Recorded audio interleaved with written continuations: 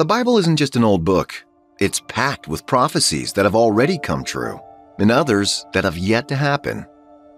You might be wondering how we can be sure that the rest of the prophecies will happen as predicted. Well, we as Christians believe because the Bible tells us so. 1 Peter 1:24-25 says, "For all people are like grass, and all their glory is like the flowers in the field. The grass withers and the flowers fall, but the word of the Lord endures forever." And this is the word that was preached to you. Jesus hammered this point home too in Matthew 24:35, saying, "Heaven and earth will disappear, but my words will never disappear." That's not just confirmation. It's a rock-solid guarantee that God's word holds true, and the prophecies within will all play out, no matter how long it takes. Now that we're clear that every prophecy in the Bible will come true, let's talk about something intense: what the Antichrist will do in the end times. Today, I'm going to reveal some things that the Antichrist is prophesied to do, and why, as believers, we need to be alert so that we're not caught off guard when these events begin. So let's get into it. The Bible tells us about a future world leader called the Antichrist, who will have immense power and demand to be worshipped. This period will be the darkest in human history, marked by extreme suffering and tribulation. People will wish they were never born. The Antichrist will be a terrifying ruler, introducing the infamous mark of the beast, also known as 666. Revelation 13:16-17 tells us, "It also forced all people, great and small, rich and poor, free and slave, to receive a mark on their right hands or on their foreheads, so that they could not buy or sell unless they had the mark, which is the name of the beast or the number of its name." According to the Bible, during this time, everyone will be forced to receive this mark on their hand or forehead to participate in society. This mark will also be necessary to buy and sell anything. But here's the crucial part. Accepting the mark signifies a clear rejection of God's offer of salvation and a pledge of loyalty to the Antichrist's government. It's a serious decision with eternal consequences. The Bible doesn't give us specific details about the form or system of the mark of the beast, but it does prophesy its coming. With today's technological advancements like facial recognition, implants, and digital tattoos, it's becoming easier to imagine how the mark of the beast, or 666, could be implemented. Could these technologies play a role fulfilling the prophecy? It's a possibility, especially considering their growing acceptance in various parts of the world. But will everyone actually receive it? That's a big question. In this video, we'll explore the possibilities of how the mark of the beast might be introduced smoothly, drawing insights from Scripture and observing historical events. Let's delve into it. Number 1. Oppression and tyranny. The Antichrist's rule will be marked by severe oppression and tyranny, initially targeting believers and then the Jewish population. He'll employ brutal tactics and instill fear using a powerful network of intelligence and military forces.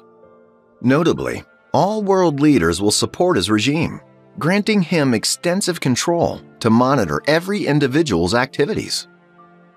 Refusing to worship the Antichrist or accept the mark of the beast will be seen as treason against his government and be met with harsh consequences. The Bible warns of death threats for those who resist. Surveillance will be widespread, ensuring strict control and punishment for dissenters. Those who stand against the Antichrist may face imprisonment, martyrdom, or execution. It'll be a terrifying era of global dictatorship. But here's the thing, we don't have to give in to fear. As the great Apostle Paul said in Romans 8:38-39, "Nothing can separate us from God's love in Christ Jesus, not even death, life, angels, demons, the present, the future, powers, heights, depths, or anything else in all creation." We must remain steadfast in truth and resist oppression and tyranny. Now let's explore another possibility of how the mark of the beast could be enforced worldwide. Number 2. Seduction and deception. The Bible warns us that the Antichrist's rule will be marked by profound deception. It won't just be about brute force. He'll be a master manipulator, weaving a web of deceit so cunning, it'll even fool some good people. 2 Thessalonians 2, 9-10 tells us, "The coming of the lawless one will be in accordance with how Satan works. He will use all sorts of displays of power through signs and wonders that serve the lie, in all the ways that wickedness deceives those who are perishing. They perish because they refuse to love the truth and so be saved." The Antichrist will mimic Christ to deceive people. Picture this, the Antichrist performing miracles that mirror Jesus' own. He'll perform miracles reminiscent of those that Jesus performed during his time on earth. But these are cheap tricks, illusions meant to dazzle and mislead.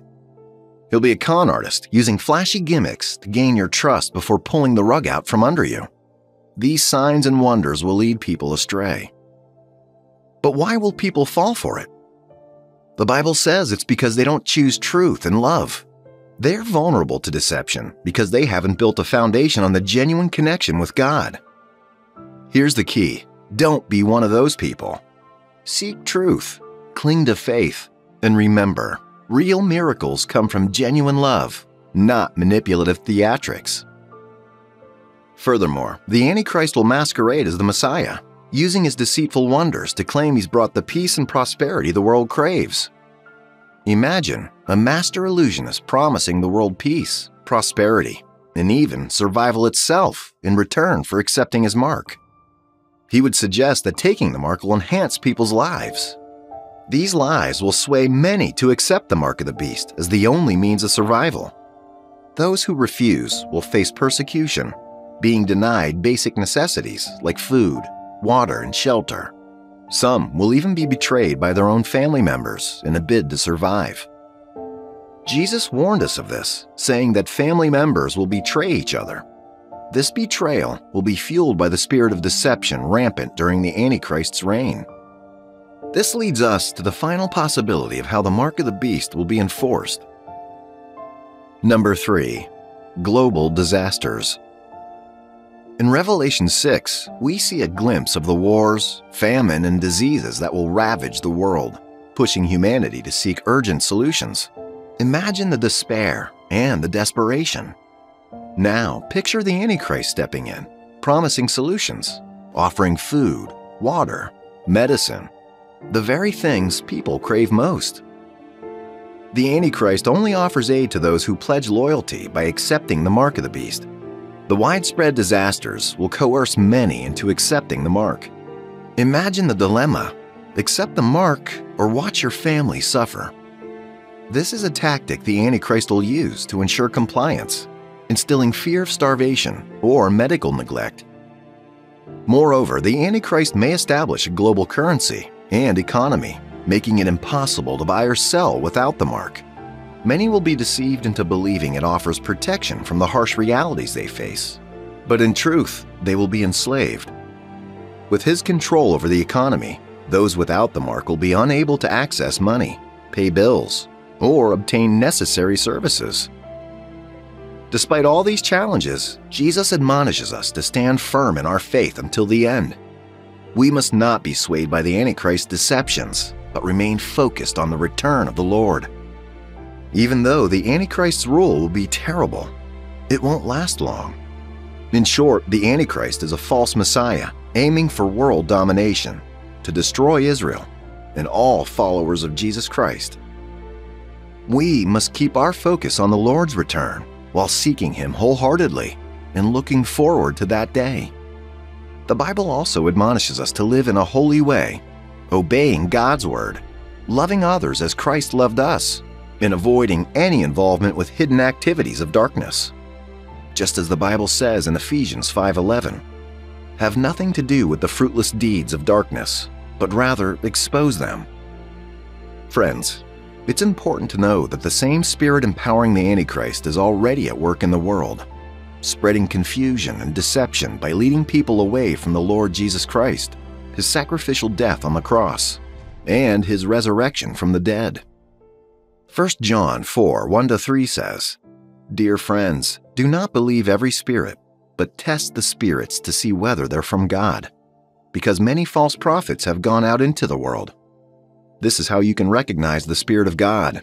Every spirit that acknowledges that Jesus Christ has come in the flesh is from God.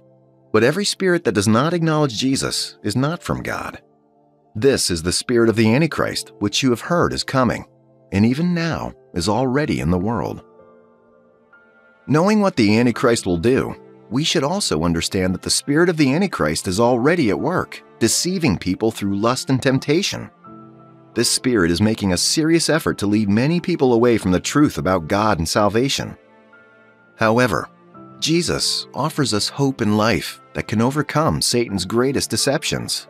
He is the only way, the truth, and the life. As Christians, we must stand firm and not give in to the devil's tactics. We should keep our focus on Jesus, who is the author and perfecter of our faith.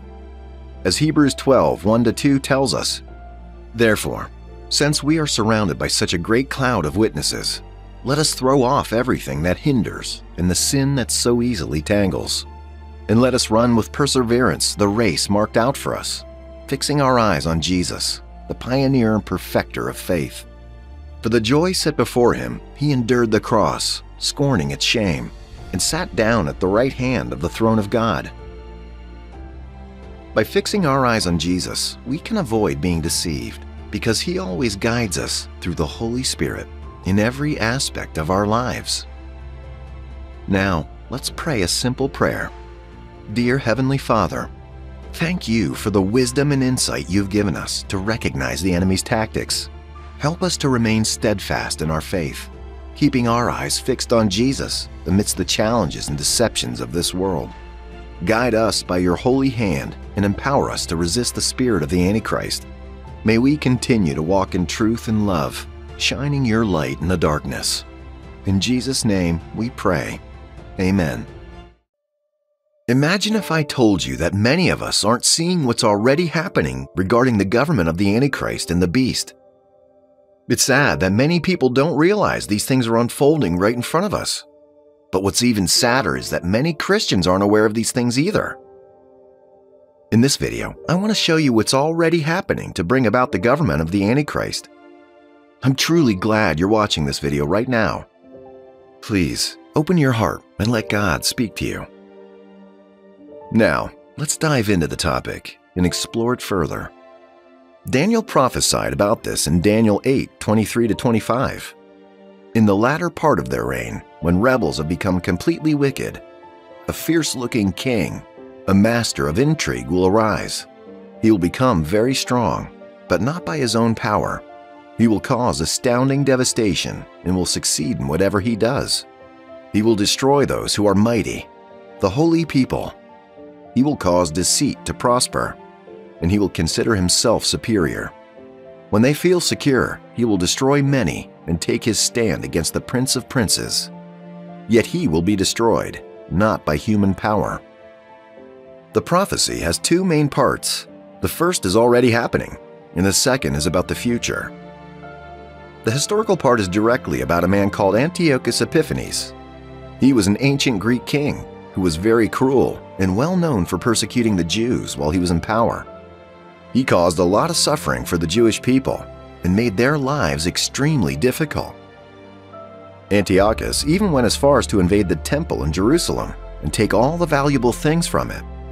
He then set up an altar for Zeus and performed a sacrilegious act by sacrificing a pig on it. When the Jews tried to resist his terrible actions, he responded with even more cruelty by killing many Jews and selling others into slavery. Antiochus even forced the Jews to worship gods that were unfamiliar to them. Even though Antiochus did terrible things, Daniel predicted that he would be defeated, but not by human strength. Just as Daniel said, Antiochus met a disastrous end. Daniel's prophecy also foretells what the Antichrist will do in the end times. Similar to Antiochus, the Antichrist will rise to power and become very influential. He'll deceive many people and force everyone in the world to worship him. The Antichrist will have a huge impact on politics, the military, religion, and the economy. His influence will be so strong that it'll seem impossible to live without him. How will this happen? The Bible already gives us a hint in Revelation 13:16-18. It also forced all people, great and small, rich and poor, free and slave, to receive a mark on their right hands or on their foreheads, so that they could not buy or sell unless they had the mark, which is the name of the beast, or the number of its name. One tactic the Antichrist will use is the use of force. The Bible is very clear about this. In our world today, there are already serious plans to bring about the rule of the Antichrist, known as the New World Order. These plans are carefully designed to make sure that the Antichrist government will be successful. This is to prepare people mentally, economically, and politically for the New World Order. Despite all this, many people are not aware that it's already begun. The Bible warns us that before the Antichrist fully appears, the spirit that supports the Antichrist will be active in the world. 1 John 4:3 puts it this way, "But every spirit that does not acknowledge Jesus is not from God. This is the spirit of the Antichrist, which you have heard is coming, and even now is already in the world." Just like when Antiochus was pushing the Jews to worship other gods instead of the one they believed in, today folks are being pushed into following a false religion instead of the real deal. This is sneaky, spreading ideas through the media, schools, and even lifestyles. A few centuries ago, people had no problem talking about their love for Jesus in public. But now, thanks to these anti-Jesus systems, it's rare to find someone brave enough to do that. Instead, people seem more comfortable bragging about their shameful actions. Shameful things that used to be kept in private are now out in the open and accepted by lots of people around the world. Lifestyles such as homosexuality, lesbianism, bisexuality, and promiscuity were done with some level of fear. However, today, this is not the case. Through the spirit of the Antichrist, many of these people have been deceived into believing the lies of the devil. Friends, just like Antiochus made a great effort to see that the worship of God was erased in Jerusalem, this is part of the underground plan for subjection to the Antichrist's reign, disguised as liberalization. People are now advised that they can do anything they like with themselves, even if it destroys them and those they care about. When you try to show them the standard of God's infallible word, they cancel you, flag you as a hater, or call you judgmental. But as long as we live, we must stand our ground and declare God's entire counsel. Dear believer, this is just one aspect of the underground scheme to usher the world into the government of the Antichrist, otherwise known as the New World Order. A few years before now, nobody thought of the possibility of medical surgeries like the Brazilian butt lift, complete body modifications, and other extreme cosmetic surgeries. Dear friends, all of these are subtle, conscious, and deliberate efforts to ensure the government of the Antichrist will take over soon.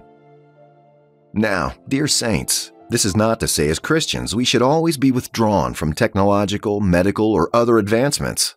However, we must be conscious and pay attention to some of these developments and sensitive to any quiet undertone of evil in them. Just like Antiochus was a big problem for the Jews, nowadays we can see a lot of strong resistance against the gospel and anyone who supports the message of Jesus Christ. Countries, organizations, and systems all over the world are against spreading the message of Jesus. Even the media won't focus on content that talks about salvation through Jesus. Before the Antichrist shows up, there'll be even more strong oppositions to the gospel and the kingdom of God. Just like Antiochus, many nations around the world will oppose the gospel. In some countries, it's illegal to openly share your faith. There are institutions worldwide that avoid any connection with Christianity to be politically correct, and they're often linked to things that go against the message of Jesus Christ, either directly or indirectly. There's something else happening that many are not noticing. A secret plan that could allow the new government to monitor all forms of business and the global economy. Just a few decades ago, we couldn't imagine a world without physical cash. Countries and central banks used to spend a lot of money to print cash, but things have changed a lot. Now we have shifted to a cashless reality in almost every aspect of our daily lives. People can easily make transactions without going to the bank. There are over 23,000 digital currencies all around the world. Cryptocurrencies are widely accepted and used as legal tender for buying and selling goods and services in many countries. Commerce is moving more and more towards complete digitalization, which eliminates the monitoring and control problems of the past. Nowadays, some malls and supermarkets use artificial intelligence, cameras, and supercomputers to automatically calculate the items you pick up and process your payment as you leave, without you needing to make any payment yourself. This may seem good and hopeful from a normal human perspective, but as Jesus said, we need to be as gentle as doves and as cunning as serpents. All these could be ways to test some of the tools that may be used during the one world government. As more and more people use electronic methods to pay for things around the world today, it means that the Antichrist could have complete control over the payments that people make. Let us consider Revelation 13:16-18. It also forced all people, great and small, rich and poor, free and slave, to receive a mark on their right hands or on their foreheads, so that they could not buy or sell unless they had the mark, which is the name of the beast or the number of its name. This calls for wisdom. Let the person who has insight calculate the number of the beast, for it is the number of a man. That number is 666. The Antichrist will make everyone take the mark of the beast. The mark is 666.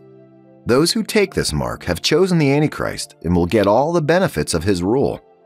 This is like what happened in the old days when some Jews followed the foreign gods that Antiochus brought to them.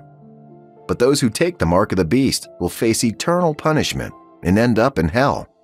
But those who refuse the mark of the beast will face hunger, pain, and death threats. People will try to trick them into taking the mark, but they will be saved if they endure. They will be saved, but they will lose their lives on this earth. Friends, remember that although Antiochus was a very cruel and harsh leader in Jewish history, he's also a sign of the future Antichrist. Daniel's prophecy wasn't only about Antiochus, but also about a future leader who will stop the sacrifices in the temple and put up an idol that will make God angry.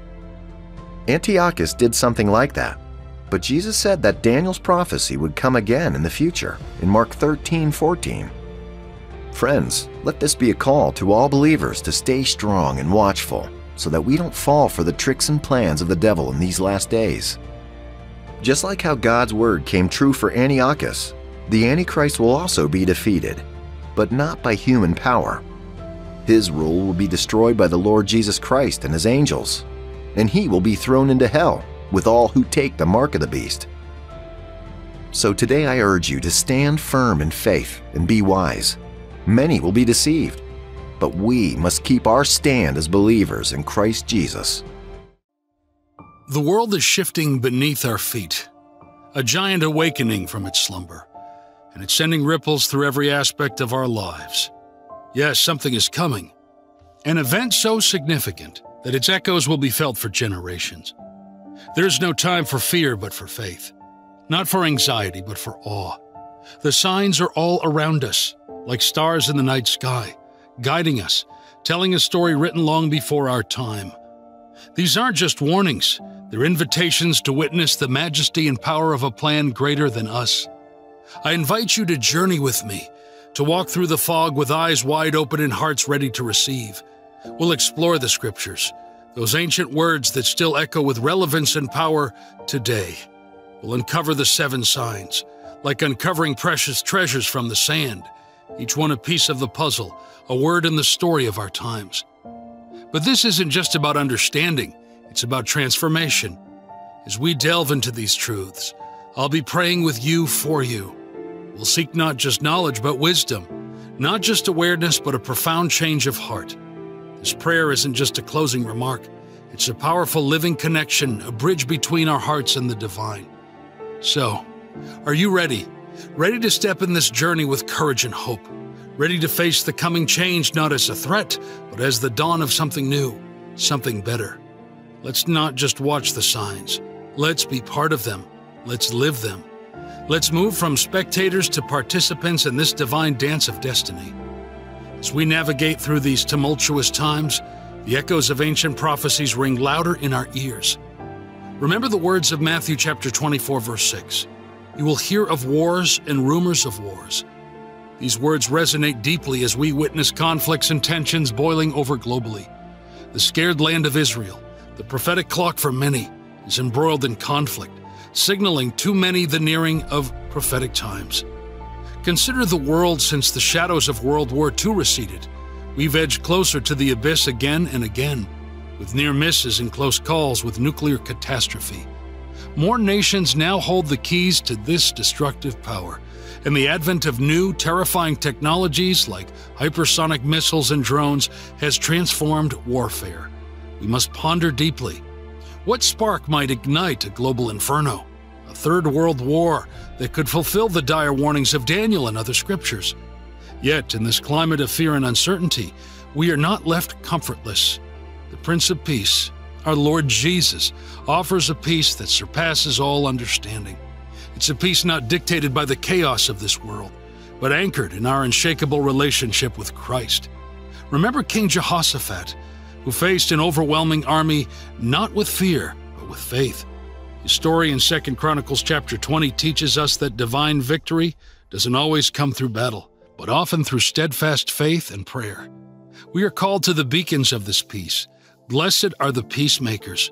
We are reminded in Matthew chapter 5, verse 9. Our mission is to sow seeds of reconciliation and understanding in a world torn by strife. We must rise, not as passive observers, but as active peacemakers, embodying the love and peace of Christ. In the face of rumors of wars and the shadows of conflict, let us hold fast to our faith. Let us not be swayed by fear, but be guided by the Holy Spirit to spread peace, understanding, and love. As we stand on the brink of what seems like an inevitable escalation, let our voices join in a chorus of prayer and our actions reflect the love of the one who called us out of darkness into his marvelous light. Consider the profound words found in Isaiah chapter 5, verse 20. It's a wake-up call, urging us to discern the real from the deceitful, the light from the darkness. It's easy to lose sight, to blur the lines between right and wrong in a world that often celebrates the contrary. But here's the truth.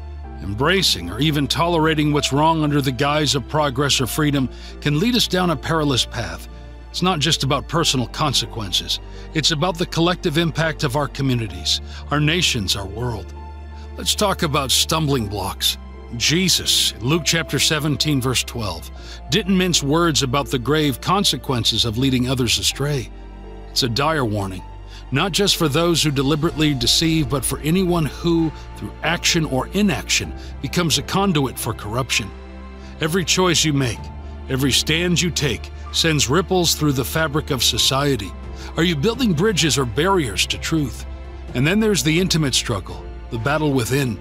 Sexual immorality, as highlighted in 1 Corinthians chapter 6, verse 18, isn't just another sin, it's an invasion, a desecration of the sacred temple that is your body. It's not about casting judgment or spreading shame. It's about understanding the profound significance of purity, of respecting yourself and the divine spirit that dwells within. But the warnings don't stop there. Idolatry, the subtle thief of devotion, can creep into our lives in many forms. Money, power, even the insatiable need for approval. Exodus chapter 20, verse 35 doesn't just speak of graven images. It's a reminder that nothing should eclipse our commitment to what's truly paramount, our relationship with the Creator. So, what's the message for these last days? It's not a prophecy of doom, but a beacon of hope. It's a call to return to what's real, to what matters.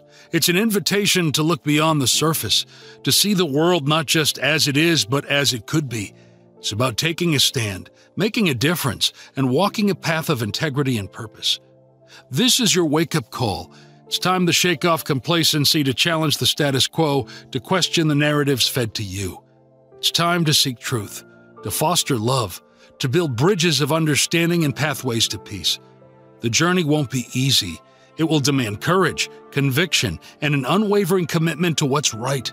But the rewards, a life of authenticity, a legacy of impact, a world transformed, are beyond measure. So, as you stand at the threshold of eternity, remember this: you're not just a bystander. You're a participant in the unfolding story of humanity. Your actions, your choices, your voice matter. The warnings of the past aren't just ancient texts. They're timeless beacons guiding us toward a brighter, more enlightened future. The ancient wisdom found in 2 Timothy chapter 4, verses 3 through 5 isn't just text on a page. It's a living, breathing warning. It tells us of a time, perhaps a time much like our own, where folks will turn their ears away from the truth, seeking comfort in fables rather than facing the sometimes harsh light of reality. It's not just about the information we casually scroll past on our screens. It's about what we let nestle into our hearts. Are we building fortresses around our spirits, or are we leaving the gates wide open for any passing thought or whim? Luke 17 doesn't just speak of ancient times. It's a mirror reflecting our own lives. Just as people in the days of Noah were caught off guard, so too might we be if we're not careful. This isn't about predicting dates or times. It's about a state of readiness, a way of living that keeps us tethered to what truly matters. Think about it. How often do we really listen? I mean, truly listen to the world around us, to each other, to that quiet, persistent voice of the divine whispering through the chaos. It's not just about the words we hear. It's about the truths we choose to accept and the lies we decide to reject. But let's not get lost in gloom. This is also a message of hope, a reminder that amidst the noise and haste, there's a path of peace, a way of living that aligns with a deeper, more enduring truth. It's about turning back to the basics, to a gospel that doesn't just comfort but also challenges, that calls us not just to believe but to act with courage and conviction. Imagine, just for a moment, standing firm in a world that's constantly shifting. Picture yourself not as a leaf tossed by the wind but as a tree, rooted, strong, and unshakable. That's the kind of resilience and steadfastness we're talking about here. It's not about bracing for impact. It's about living with such purpose and clarity that whatever comes our way, we're ready, not just to endure, but to thrive. So, as we look ahead to eternity, let's not do so with dread or anxiety. Let's view it as a chance to deepen our understanding, to strengthen our resolve, and to live with such authenticity and passion that we can't help but make a difference. It's about waking up each day with the intention to live fully, love boldly, and tread lightly on this earth that's been entrusted to us. Jesus Christ, our Savior, is coming back. Each day we walk a path riddled with temptations and distractions, lured away by the fleeting pleasures of this world. Yet in the midst of this chaos, there's a voice that whispers, a gentle yet firm reminder that we're meant for more than this temporary existence. This world, with all its glitter and glamour, is just a shadow compared to the brilliant reality awaiting us. Now, imagine a moment in time, a moment that's hurtling towards us with the inevitability of tomorrow's sunrise. In this moment, the mundane gives way to the miraculous.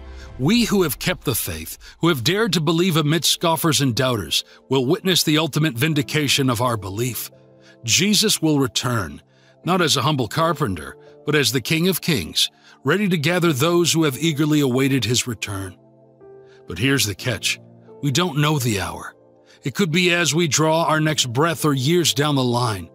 This uncertainty isn't a cause for fear, but a call to readiness. It's a call to live each day with purpose, integrity, and anticipation.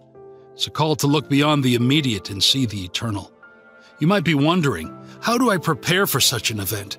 It's simpler and yet more profound than you might think. It starts with a choice, a decision not to just believe in Jesus, but to follow him, to let his teaching shape your life and his love guide your actions.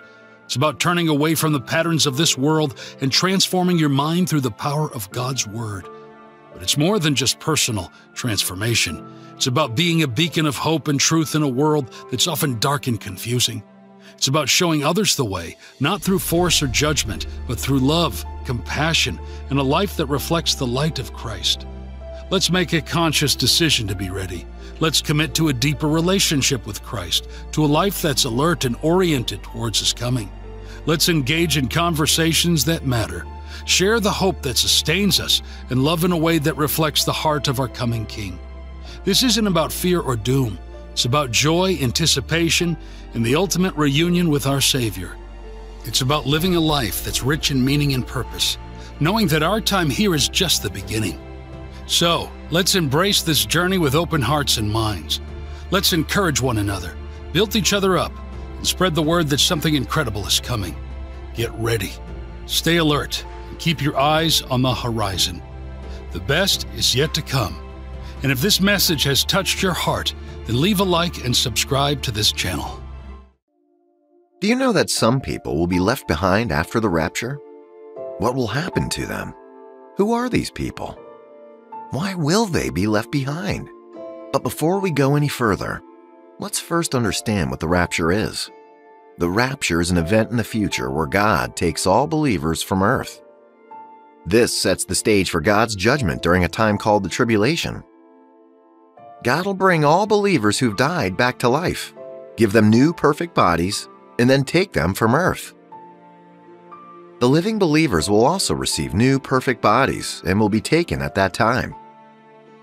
The Bible tells us in 1 Thessalonians 4:16-17 that, "For the Lord himself will come down from heaven with a loud command, with the voice of an archangel, and with the trumpet call of God, and the dead in Christ will rise first.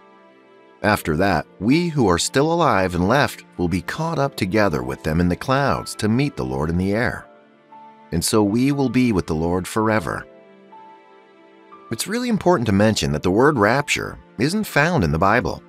The term comes from a Latin word meaning a carrying off, a transport, or a snatching away. The idea of the rapture is clearly taught in the Bible and is supported by many scriptures. This topic is very sensitive, but also crucial because we must consider how ready we are for the rapture. It also helps us to align ourselves and examine our hearts based on God's eternal word to see where we need to make changes. As we go through this discussion, our main scripture will be from John 3:18, which says, "Whoever believes in him is not condemned, but whoever does not believe stands condemned already, because they have not believed in the name of God's one and only Son." The Bible tells us that those who believe in Jesus Christ are not condemned. But it's a different story for unbelievers. They're turning away from God's only solution for their sins. By rejecting God's greatest gift and not believing, they're adding to their sins and calling God a liar. Unless these people change their ways and believe in the gospel, they'll face condemnation. This is a call for everyone to accept Jesus Christ as the perfect sacrifice for sin and avoid the condemnation that awaits those who turn down this offer of salvation. Now, let's look at a few groups of people who will be left behind after the rapture. The first group is the undecided. Some people are closed off to the message of salvation, no matter how much they hear about it. They won't make a decision to follow Jesus, even if they hear powerful sermons or messages. What's interesting about this group is that they keep delaying their decision for the Lord, as if they control their own lives. They know deep down that Jesus is the only way to God, yet they won't accept his sacrifice by making him their Lord and Savior.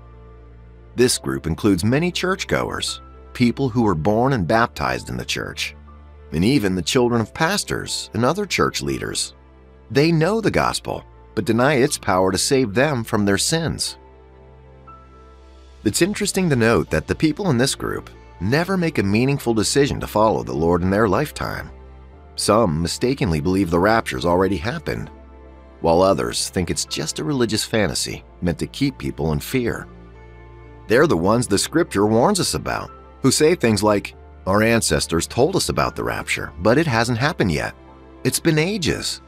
The Bible calls them scoffers. They ask when the Lord will return, forgetting that he is patient, hoping for everyone to repent and not perish. Their indecision will lead to them being left behind. Think about the story of the 10 virgins in Matthew 25, 1-13.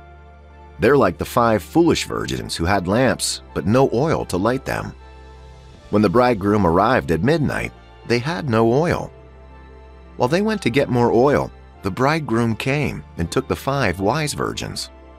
Procrastination is very dangerous when it comes to making decisions about your eternity. Many people will be left behind on account of procrastination and indecision. Some young folks believe that they'll enjoy their 20s, 30s, and 40s, and then they'll decide when they get to their 60s. But this isn't wise, because your life is not in your hands. This is one of the devil's tricks to deceive people into eternal damnation. I want you to know, people die every day, both good and bad, sick and healthy, young and old, rich and poor. No one's promised the next day. If you already know and are convinced in your heart that Jesus came to this world and died for the sins of the world, there's truly no point in being undecided about your decision to follow Jesus. You can make the decision today and be on the path to eternal bliss. Or you can keep procrastinating, which is extremely dangerous because you cannot know when the trumpet will sound. The second group is the holier-than-thou. This is also known as the self-righteous group of people. What does it mean to be holier than thou? It means being so convinced of our human perfection rather than embracing Jesus' perfection that's freely given to us by faith. It is painfully true that those who believe in their self-righteousness will be left behind after the rapture. This category of people rely on their holier-than-thou attitude, behavior, and sacraments more than they believe in Christ's finished work on the cross at Calvary. One thing that's very common with people in this category is that they rely on human effort rather than divine grace. They don't see salvation from the standpoint of grace. They see it by works. Their attitude is closely related to the Pharisees in Jesus' days. Throughout the New Testament, Jesus pointed out their holier-than-thou attitude, which made them look good, but deep within, they were weighed down by the sin of self-righteousness. They stood on the ground of things like how long they prayed, how often they fasted, how much they gave, how regularly they attended worship, and how frequently they attended to the poor and needy in society. While all these acts are great for every child of God, it's more important that we know that nobody can rely on these things to be saved. Isaiah 64:6 says, "All of us have become like the one who's unclean, and all our righteous acts are like filthy rags. We all shrivel up like a leaf, and like the wind, our sins sweep us away."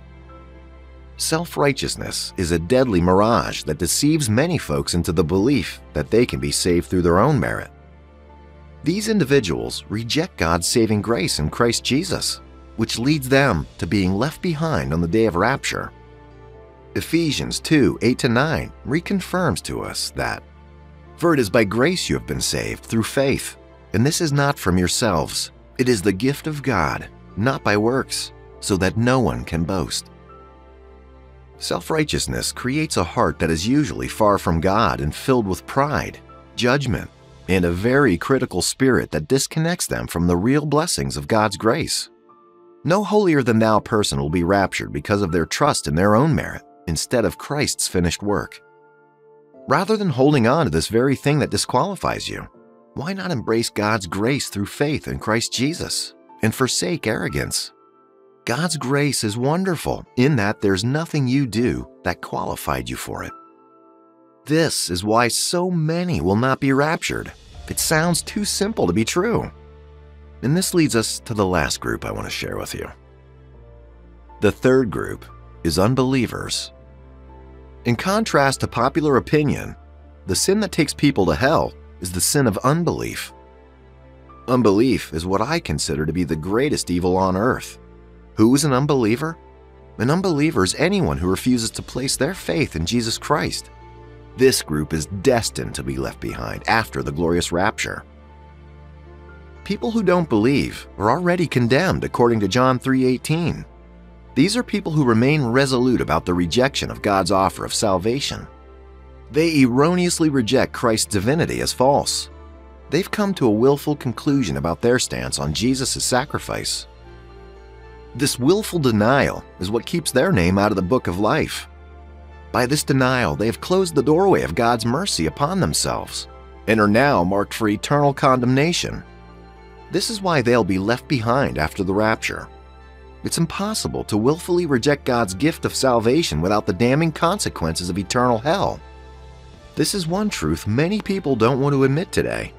There's practically nothing that can be done to anyone who dies without believing in Jesus. In fact, there's nothing like purgatory. Purgatory is a deception. It's not biblical and remains a religious fantasy. Praying for the dead is as good as fetching water with a basket. Listen to what the Apostle Paul says in 2 Corinthians 5:10 about the importance of being reconciled with God. "Knowing therefore the terror of the Lord, we persuade men, but we are made manifest unto God, and I trust also are made manifest in your consciences." Those who don't believe will have to deal with the terrible result of rejecting the Savior. Even though God loves everyone, His love won't let everyone be taken up in the rapture because they've already had the chance to accept His best offer. The rapture is only for those who have been cleansed by Jesus' precious blood. Missing the rapture isn't the main issue. The real problem is living through the suffering and pain of the Great Tribulation. It's also the agony of knowing that salvation is free and simple, yet you ignored it. Those who are left behind will have a lot to deal with, and there's no middle ground with the rapture. You're either taken up or left behind. There is no negotiating this. This should also motivate us as believers to share the gospel like never before. God's love is reaching out to all of us now while there's still time. When the Lord's trumpet sounds, the question that'll remain for each of us is, will you be taken up or left behind?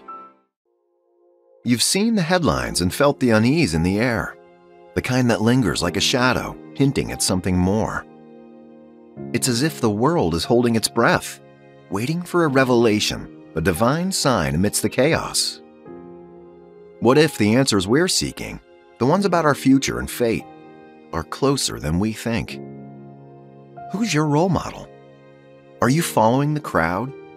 Would God call you and say, "Come with me, my child"? Or would He tell you, "Turn away from me"? We see a lot of enticing things that appear to be God, but in fact they're rotting. And the worst part about them is that they don't stop at themselves. They'll drag you with them, and you'll be left when they are. But if you don't want this to be you, then watch this video to learn about the signs every believer should look for before Christ returns. But understand this, if the owner of the house had known at what time of night the thief was coming, he would have kept watch and would not have let his house be broken into. So you also must be ready, because the Son of Man will come at an hour when you do not expect Him. Matthew 24:43-44. Consider the wise homeowner, vigilant and watchful, who ensures his house isn't plundered by the thieves in the night. We too must be alert, for the coming of the Lord is like that unexpected thief, arriving at an hour we can't predict. And it's not about just being watchful. It's about understanding the times and seasons. We're not meant to be caught off guard, for the signs are there, woven into the fabric of our world, in the whispers of creation, and in the unfolding events in the Holy Land. Now, brothers and sisters, about times and dates we do not need to write to you. For you know very well that the day of the Lord will come like a thief in the night. While people are saying, "Peace and safety," destruction will come on them suddenly, as labor pains on a pregnant woman, and they will not escape. But you, brothers and sisters, are not in darkness, so that this day should surprise you like a thief. 1 Thessalonians 5:1-4. The day of the Lord approaches like a thief in the night. But for those attuned to the Spirit, this isn't a cause for fear, but a call to readiness. Look around. Consider the world events, the rumblings in the Holy Land. These aren't random occurrences, but the unfolding of a divine blueprint, prophecies uttered by ancient voices now echoing through our time. We're living in a historic hour, a period foretold with precision and passion by the prophets. How do we consider the state of our hearts and our readiness for such a time? The Bible isn't a dusty book of old tales. It's alive, breathing life into our daily walk with God. Within its pages, we find clues and markers that guide us, like a roadmap to treasure beyond our imagination. Take, for instance, the restoration of Israel, a prophecy fulfilled right before our eyes. On a day marked in history, Israel rose from the ashes of time, a nation reborn. This isn't just a political event. It's a spiritual signpost, a clear indicator that God's Word is alive and active. The Hebrew language, once scattered across the winds of diaspora, has returned to its homeland, echoing the ancient promises of Scripture. Yet amid these monumental events, it's crucial to remember the personal call to each believer. This isn't a passive wait, it's an active preparation. A life lived in the conscious awareness of Christ's imminent return. It's about being alert, prayerful, and discerning, not swayed by the false doctrines or the allure of a complacent life. So let's talk heart to heart here. Are you living in the light of eternity? Are your days marked by a pursuit of holiness, a desire to be found ready and waiting? The signs are all around us, reminding us that this world is just a prelude to something far greater. Let's not get lost in the noise and chaos of everyday life. Instead, let's lift our eyes, tune our hearts, and align our lives with the profound truth of Christ's return. Now, let's shift our gaze to the landscape of prophecy, where nations aren't just geopolitical entities, but chess pieces in a divine game. Take Russia, an enigma wrapped in a mystery, often mentioned in whispers of end-time prophecy. It's not just a country, it's a symbol, a sign, a piece of the puzzle.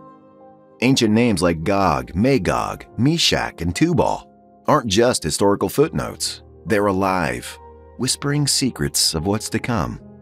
They speak of a nation reborn, a bear awakened, with eyes set on a land flowing with milk and honey.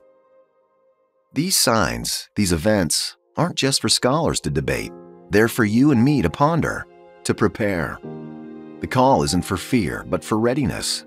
An invitation to live in such a way that when the trumpet sounds, when the skies part, we're not caught unaware, but are found waiting, expectant like servants who know their master will return. We're not talking doom and gloom.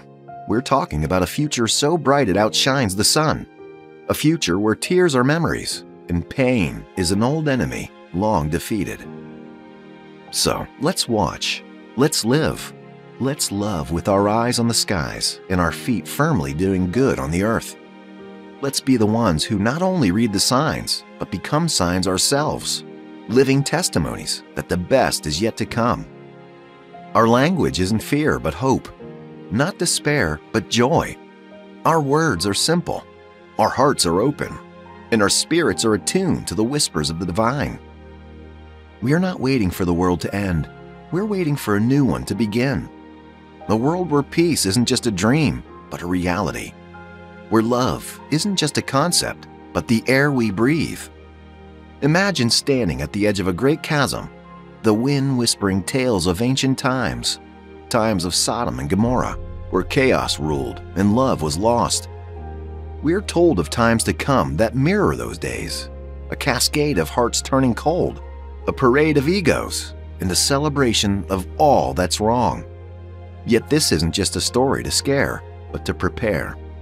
It's a call to awaken, to see beyond the facade and recognize the world's shifting sands.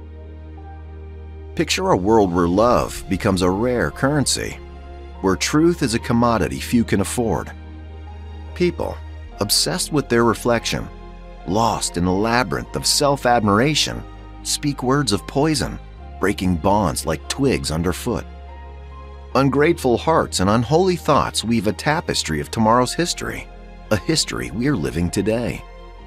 And in this dizzy dance of disorder, even those clad in the cloak of faith may stumble, their steps unsure. But wait, listen closely to the whispers of the ages, the verses penned with divine ink.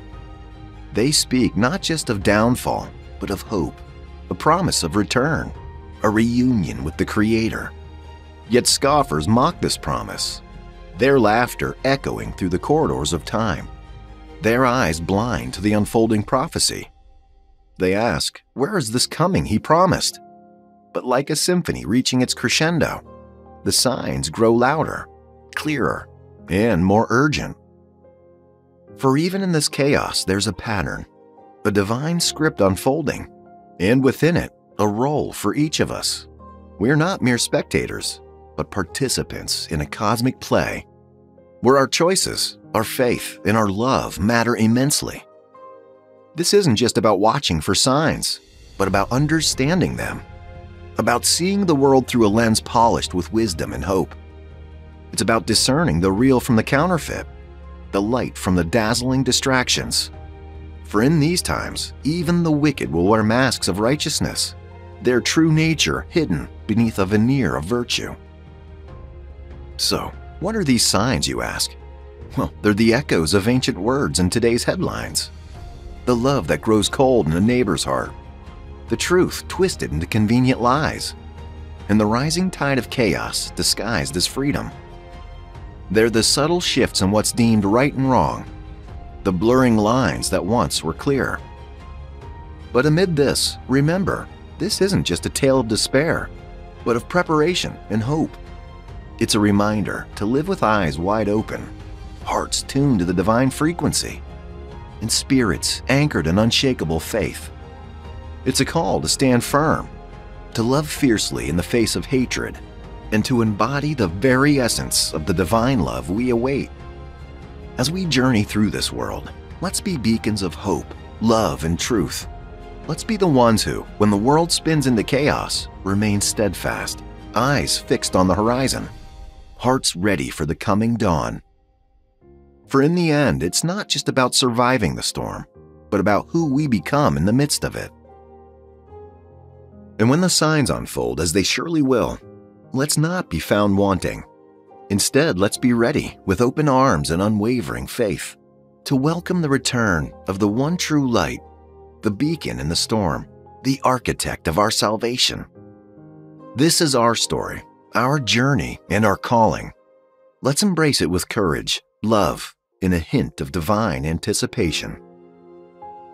Consider the revival not just an ancient tale from Acts 3, but as a present reality unfolding before our very eyes.